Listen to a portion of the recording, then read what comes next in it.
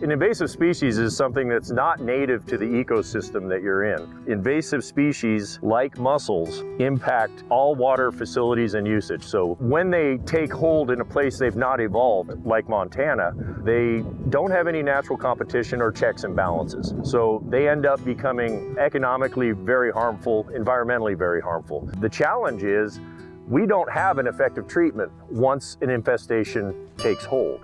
So prevention is really the only course of action to keep these aquatic species out of our waterways. Invasive mussels in the water affect the infrastructure, your water delivery systems. In Montana in particular today, we're talking about impacts on irrigated agriculture. If the source of your irrigation water is infested, you now have to deal with keeping your water flow happening. And that's very expensive. Like the pivot behind me, if the water source was infested with mussels, you would have the plugging, clogging, they actually can constrict water flow completely down in pipes. We don't want these to establish in our state.